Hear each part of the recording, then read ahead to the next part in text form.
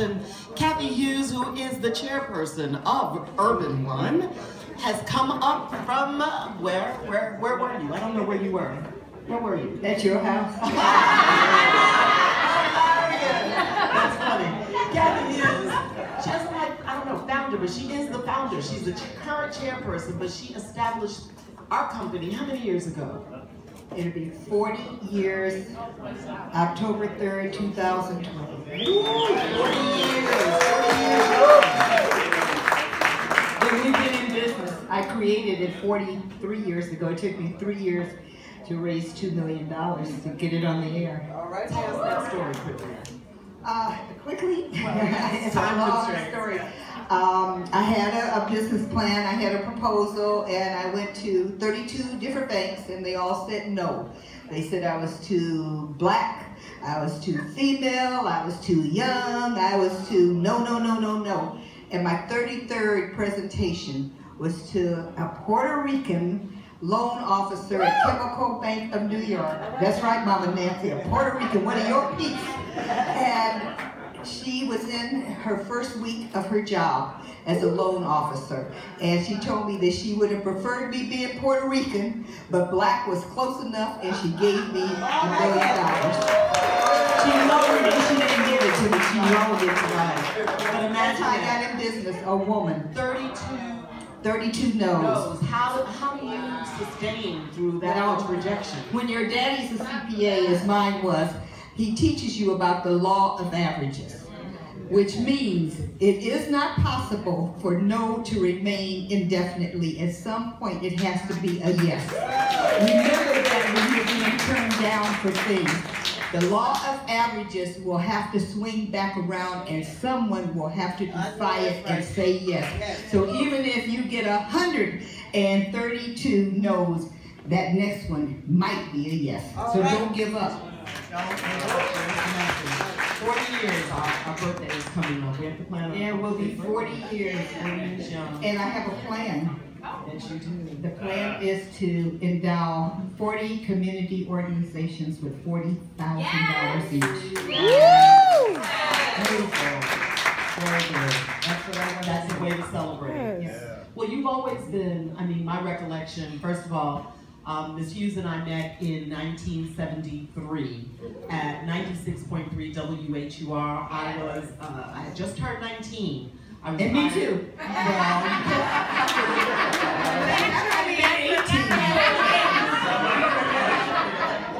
was I 17? No, you were legal. You were very legal. And we met at WHUR. I was hired by a dear friend of ours, John Paul Simpkins. Well, he's friend now. He was my boss then, and he was the general manager from Philadelphia. Shout out to John Paul Simpkins and Bob Nighthawk Terry. Some of you may remember the film Talk to You.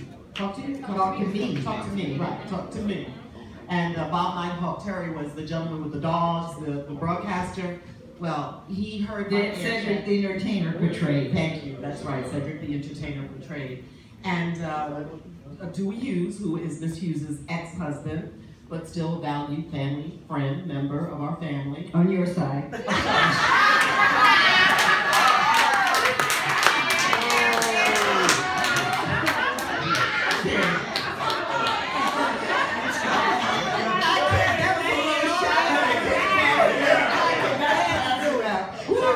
Okay, Dewey. Sorry about that. What are you doing? Your fault.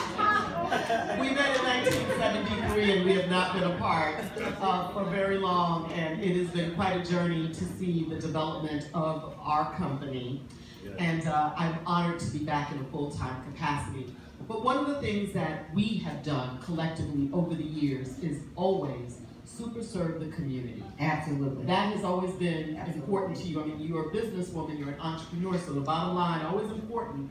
But in that bottom line of economic well-being has always been human well-being and our community. You have to do well before you can do good for anybody else. That's the reality. Reverend Ike, the only thing he ever said, I never bought the prayer cloth, I never listened to it, okay, but the one thing he said that stuck with me forever was that the only thing that you should do when somebody in need comes to you is not be in need yourself.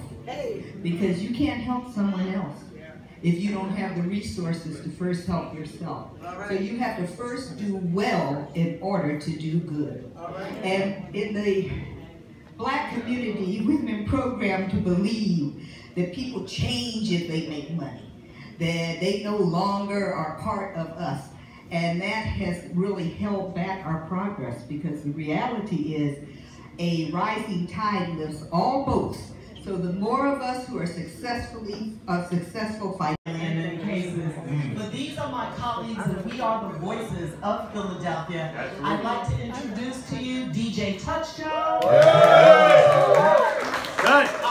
Our morning and midday air personality. She's doing double duty. K-Fox. To my far right, it is Derek Sampson, the co-host.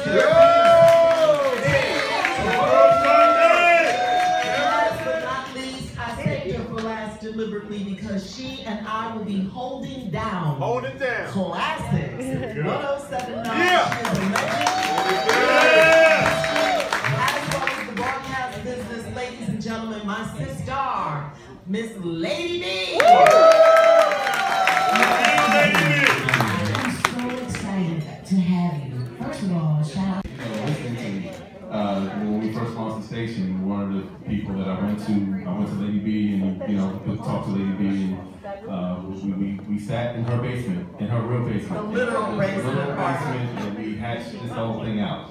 And then she signed on board, and then I reached out to you because you were saying how much you love the radio station. Well, when you're deciding on people to be on a radio station, if they have a passion for the radio station, that's a super positive. Oh, God. So we had a couple conversations. She politely declined in her soft, sensual way. But I came back and we talked about it again, and she said, well, let me think about it. And I said, well, think about it over the weekend, and let's talk on Monday.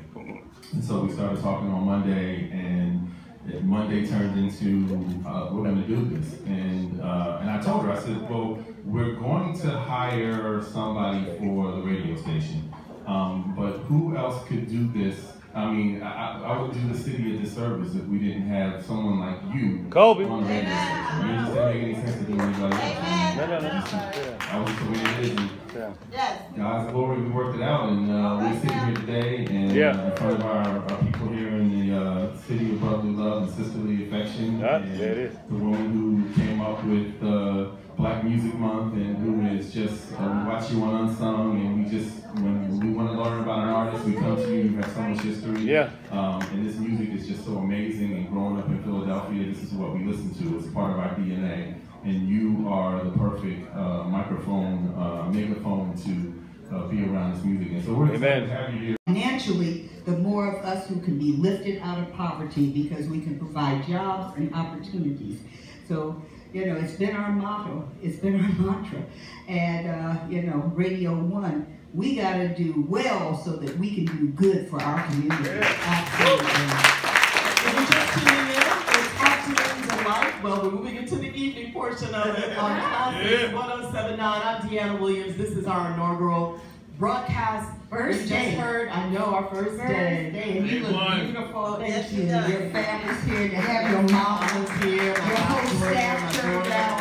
Yes, I know, my colleagues. Yep. I love my Radio 1 family. And with that said, I want to take a moment to acknowledge the spirit of our ancestors, and one person in particular who meant a great deal to you and to me, who was part of the Radio 1 family. I want to acknowledge E. Stephen Collins.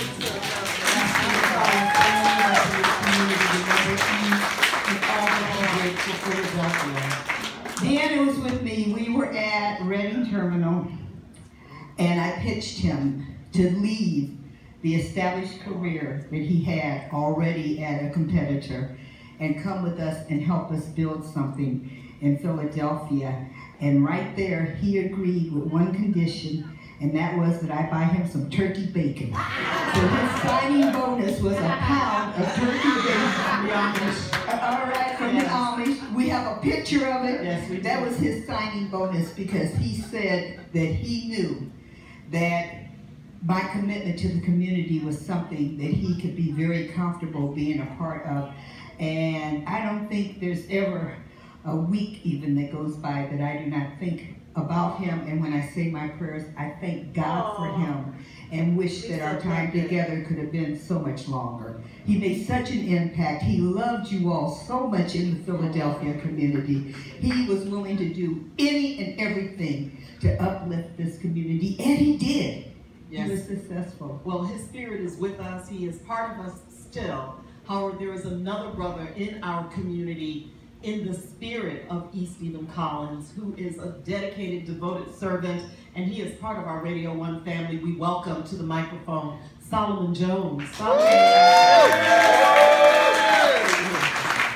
All right, Solomon's in the house. Solomon, you are on the front line of community activism. Yes. And you've been a member now. How long have you been with Radio 1 now? Been with Radio 1 a little over a year now. It's been a year, almost a year. Yes.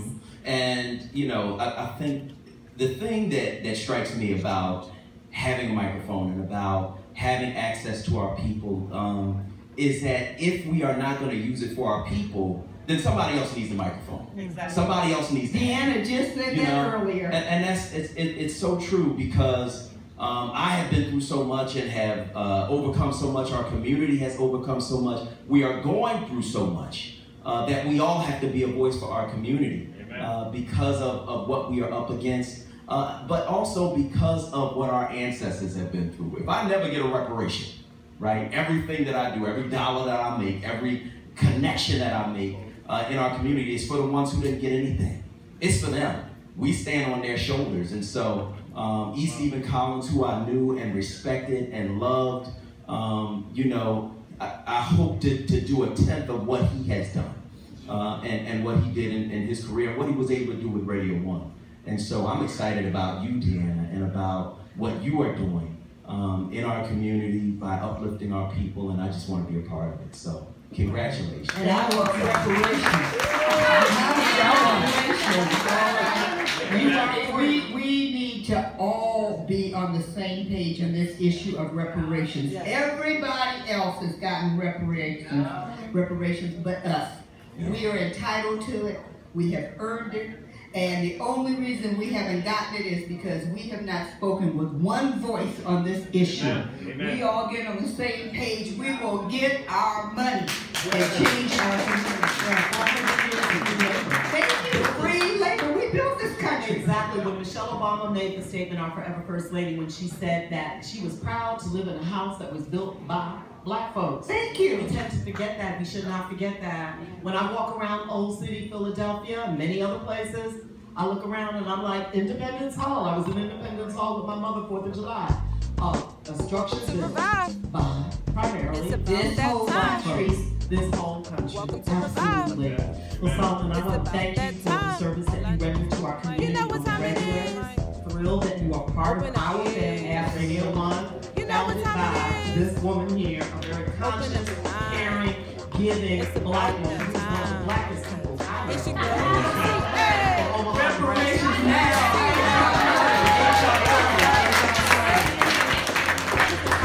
So much, Solomon. All right, we're going to dig back into the music that made Philadelphia famous from the 70s. You know what time it is. Sounds of Philadelphia. I'm Dyana. It's Afternoon Delight on Classix 107.